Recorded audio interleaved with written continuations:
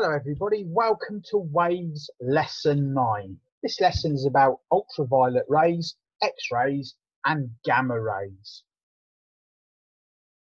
We start as we always do with a little mini test. A few questions about stuff that we completed in this unit. Pause the video.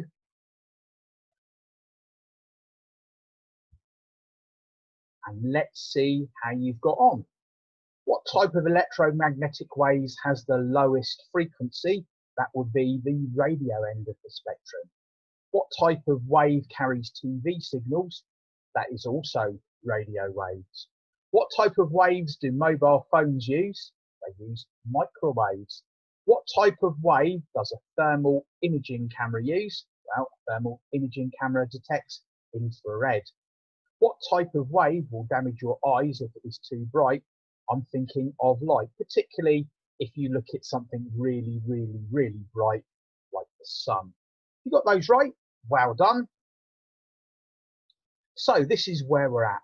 Previous lessons, we would have copied out this table and we would have filled in the first 4 types of wave. If you can't find the table that you've already started filling in, then when we get to fill in the ultraviolet part of the table, you might need to go back and also add radio, microwave, infrared and light. But worry about that when we get to the correct part of the lesson to do it. Ultraviolet, sometimes called UV waves.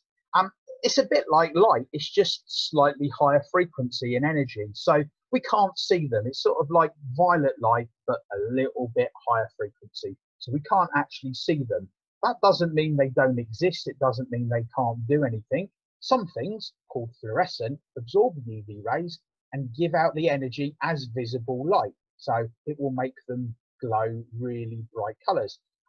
This emergency sign here, this is from my science lab here. This emergency sign absorbs UV radiation and gives it out as visible light. So under normal lights, it's quite bright. In actual fact, it still glows a little bit when the light is turned off, making it ideal for a safety sign. So I'll let you have a look at this. It won't be really bright because this is in sort of daylight, just switching the light off. But you should notice it sort of glows a little bit brighter green when the light is switched off. Let's have a look at this. There it is. Quite a little green glow for a little bit. Now you can imagine if it was pitch dark, but with the lights on, and then all of a sudden there was a power cut, those signs would glow enough for you to see where the fire extinguisher is. They often use them for exit signs as well. UV is often used to detect forgery. This video shows how UV ink is used in banknotes. Today's modern banknotes have an abundance of security features that make them increasingly difficult to counterfeit and easier than ever to identify fakes. And what's by far my favourite of these features is UV ink. Remember those invisible ink pens you used to play with as a kid? Well, they use that ink on money. So in this video, I'm going to look at some basic examples, right the way up to the creative masterpieces of 21st century banknote design. And if you enjoy it, please consider subscribing. First up, the US dollar. The older style notes, including the $1 and $2 bills, do absolutely nothing at all. But then the newer series display a single vertical stripe. It's an efficient way of keeping the cost down on a mass-produced currency and fits with their clean and classic design. And yeah, it might seem a little boring, but it's better than the Canadian dollars, which do literally nothing under UV light. Even their brand new state-of-the-art vertical note, which is probably my favourite banknote ever released, does literally nothing. Things start to get a bit more interesting with banknotes such as the pound sterling, the New Zealand dollar, and the East Caribbean dollar, which all display their denomination in fluorescent numbers. Again, it's pretty basic, but it makes an efficient and effective security feature.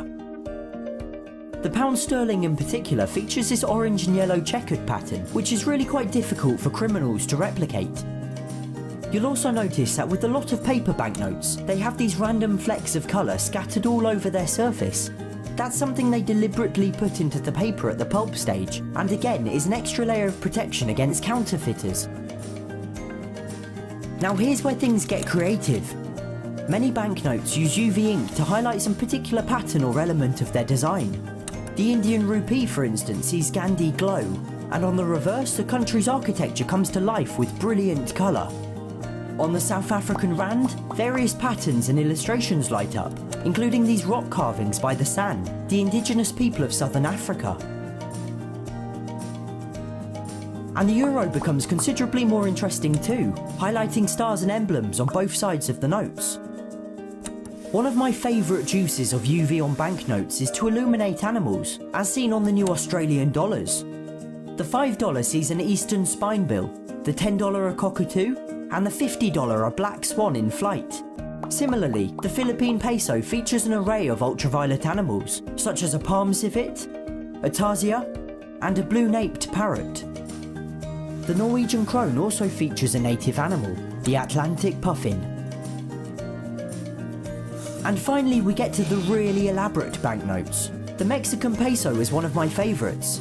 It highlights various design aspects but takes it to the extreme, creating these UV masterpieces portraying history, architecture, and nature, including the great migration of the monarch butterfly.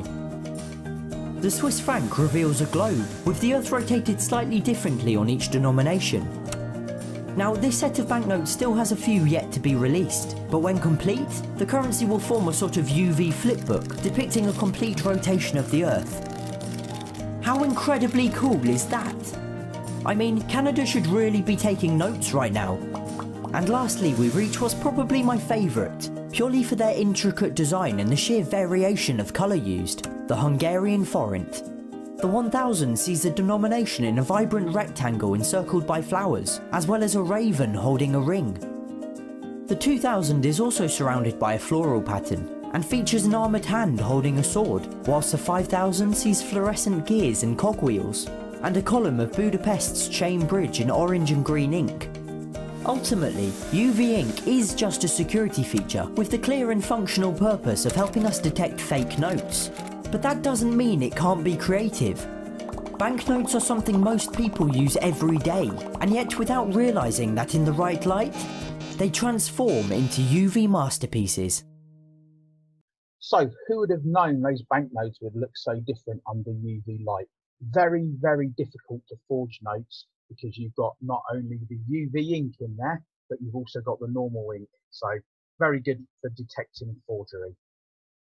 Another video for you now, much shorter this time. This is some excerpts from a police training video for doing fingerprints. What I want you to look at here is how he uses fluorescent fingerprint powder and UV light to see fingerprints that aren't normally visible. Hi, welcome back to Forensic Education. I'm Mike McCutcheon. Today we're going to cover two topics. I'm going to teach you how to use fluorescent fingerprint powder, and we're also going to use fluorescent light sources or alternative light sources to locate evidence.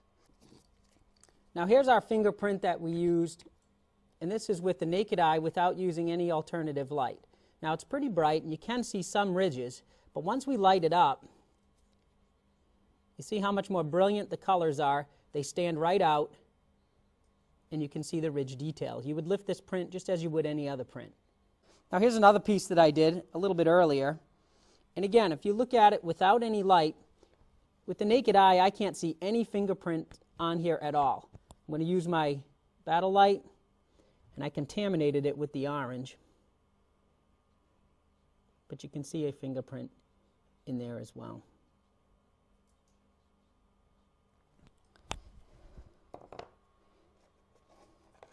Now this one will be a little more difficult to see because we're on a white background. But again, can't see the fingerprints. Once we put our alternative light on it, you're going to see right here, there's a nice fingerprint.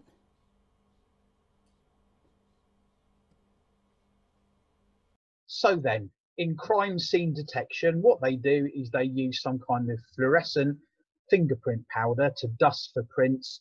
Now, you wouldn't necessarily see those fingerprints, but when you put UV light on it, where there's some sort of ridges of grime, that fluorescent powder sticks and it glows really brightly and it helps you find the fingerprints. That's why you see them all going around with UV lights on CSI, CSI Miami, etc., etc. UV is a type of ionizing radiation. You remember from previous units that an atom has a nucleus in the middle with shells of electrons around the outside. Now, normally, a normal atom is electrically neutral. It has the same number of pluses and minus charges. This one here, for example, is carbon. Now, it will have 6 protons, 6 plus charges. The other 2, I guess, are hidden the other side in the nucleus. 6 neutrons, you can see 5 of them. Remember, it's like a cluster or a ball. And it should have 1, 2, 3, 4, 5, 6 electrons around the outside. But this ionizing radiation that's come in, this ultraviolet light that's come in, has managed to knock one of the electrons off its outer shell. So this now becomes charged. This is actually got more plus charges than it has minus charges. The energy of the wave removes outer shell electrons, making the atoms charged or ionized. Now, ultraviolet waves can ionize atoms in the cells of your skin, causing damage, which can lead to skin cancer. Now, this thing over here, this is a sunbed. Your skin produces suntan. It goes slightly browner in color to try and protect you. Too much suntan will damage your skin.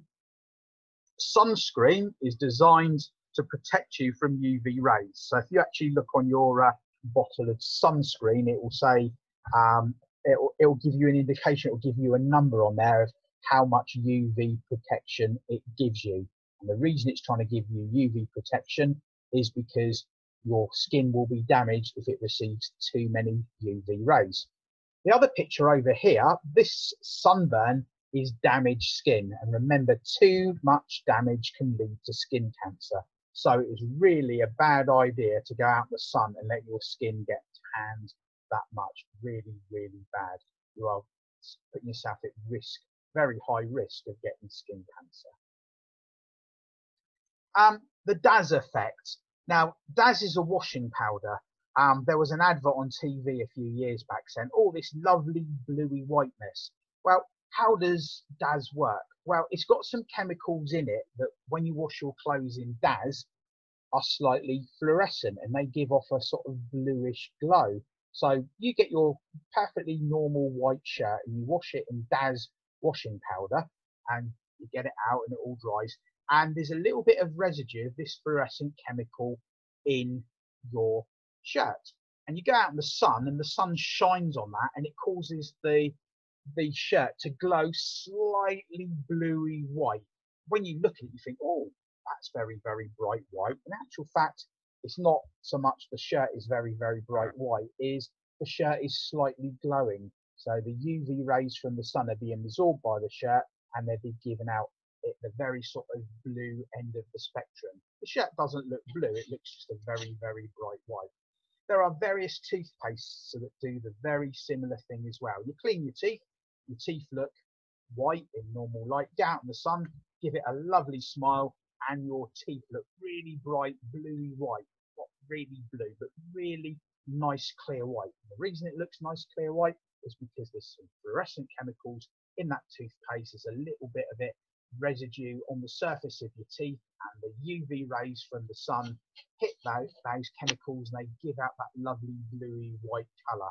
Your teeth look lovely and white and shiny. Everybody's really, really impressed. That's the DAS effect. So we need to record that information in your table then. So dig out your table. There's new stuff I've put in red. Pause the video.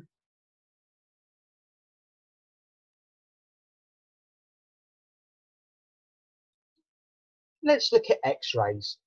X-rays will travel through soft tissue. So it will pretty much travel quite easily through skin and muscle and any type of flesh, but it gets stopped by hard tissue.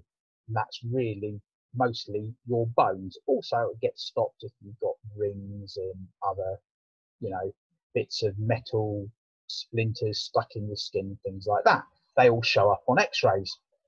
X-rays cause photographic film to be developed. Now, if you put your photographic film in a black sealed envelope, then no light can get to it, but the X-rays will penetrate through that envelope and cause the film to be developed. If you put your hand in front of that piece of photographic film in the envelope and shine X-rays through it, so the x-rays have to go through your hand before they get to the film, then obviously the skin and muscle will let pretty much all the x-rays through, the bones will stop it, and it'll get developed in different places, much like this diagram at the bottom. Here's your x-ray machine. It shines x-rays through your hand. Your hand will stop the x-rays where your bones are, but it will let most of the x-rays through when your skin and muscle is, and all of them will go through in the gaps between your fingers.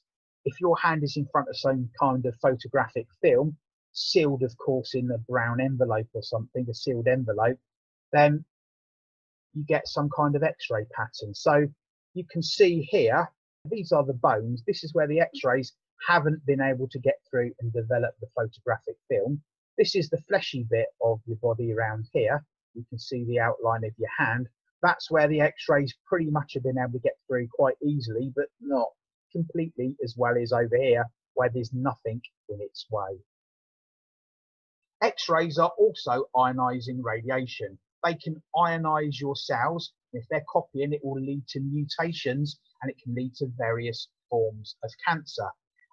But it really is all about the dose. I've had x-rays before when I've been in car accidents or gone to the dentist. A few little x-rays are not going to cause you any harm, but if you're operating an x-ray machine all day, if you're a radiologist or something, all those hundreds and hundreds and hundreds and hundreds and hundreds of x-rays that you take each day put you at a very high risk. So this would be the radiologist here. He should be standing behind some kind of screen, which is probably lead lines to prevent any x-rays going through. So she's safe, and you're safe because you're getting a very low dose. Let's add x-rays to your table then. I've put it up in red, copy that down, pause the video.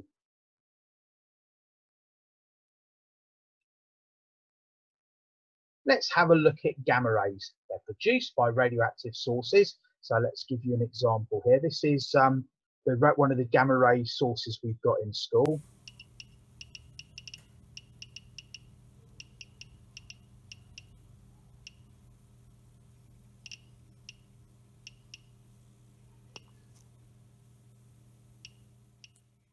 So that was gamma radiation, gamma rays, and produced by radioactive sources. They will pass through the human body and other objects, but they are ionizing radiation. They will actually kill living tissue, but sometimes we can use that to our advantage. So if you've got some food and you want to get rid of some of the bacteria possibly in there, you can actually use gamma radiation to sterilize the food. Because it kills the pathogens, and medical instruments as well. If you've got something, you don't really, if it's some kind of medical instrument, you don't really want to take it out and scrub it with boiling hot water and then dry it with a tea towel or something. That's not very good. What you can do is take that medical instrument and you can subject it to gamma rays, and what you will actually find is those gamma rays will destroy any pathogens, making it perfectly sterile to use on an operation, unlikely to pass on, or not going to pass on any infections there at all. Yeah, gamma is ionizing radiation. It can damage body cells, but you can use that to your advantage as well. So imagine this is a person here, and this circle, this area here, is some kind of tumor, some kind of cancer of the brain. Now you can't really operate on that cancer because it's sort of in the middle of the brain. So if you sort of start slicing the brain open, you're going to cause a lot of damage. It's not a sensible way forward. So you can try and destroy it with gamma radiation. So what you can't do is just get a gamma source and blast it everywhere, because yes, you're probably going to kill off the cancer, but you're going to introduce loads of other damage to the brain in terms of new tumors and things forming. That's no good. So you need to be a little bit more focused. What you do is you fire a very narrow beam of gamma rays into the head. Remember, we said gamma rays will basically pass through the human body. It can, there's a small chance it's going to cause a little bit of damage as it goes through, but the risk is very low unless you keep doing it all the time. Well, this cancer's had one dose, and this part of the body here has had one dose. And the clever thing is you start moving the machine around. So the cancer now is on its second dose, but this part of the brain is still on its first dose because it's in a different place. And as you move it around, the cancer's now getting 3 doses. This part of the brain's only getting 1 dose. Move it around again, cancer's getting 4 doses. The rest of the head, rest of the brain is still on its first dose. Once again, 5th dose for the cancer. The rest of the head is only getting 1 dose. 1 dose is unlikely to cause any harm, you see. And as you keep moving it around, the cancer's the only bit that keeps getting hit. The radiation is, the rest of the head is only sort of like getting 1 dose. It's passing through different parts of the head at a time. And that's how they can use gamma radiation to try and kill cancer. So the cancer gets a dose of radiation every time the machine sends a wave.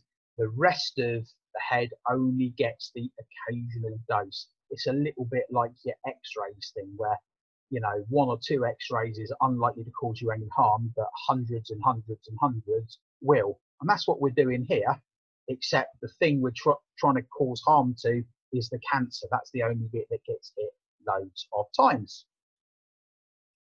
So let's add gamma rays, last one, to our table then. Fill that bit in. It's in red at the bottom. Pause the video.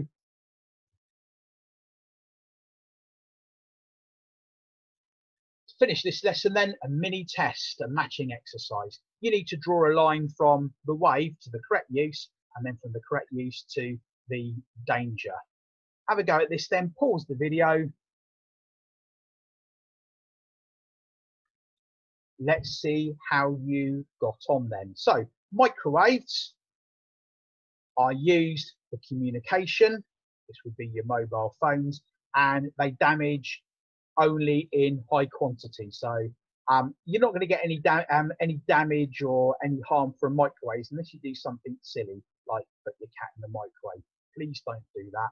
That will cause harm to your cat. Infrared, used for finding bodies in earthquakes, amongst other things. And the danger is very hot things burn. So if something's giving out loads of infrared radiation, like a red hot poker, you can burn yourself.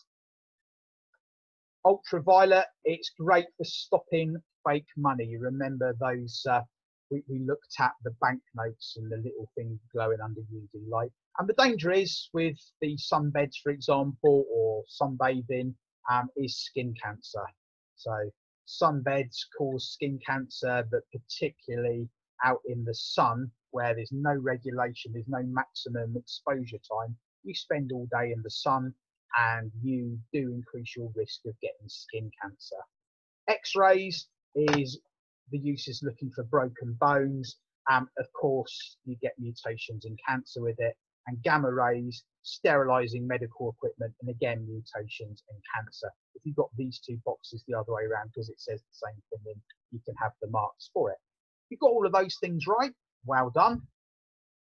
Well, we're at the end of the unit. Anything in this lesson or any of the other lessons you're not sure of, you can go back and watch all the videos again. You can have a go at all the questions again and all the support materials again. But for now, that's all, folks. Thank you very much.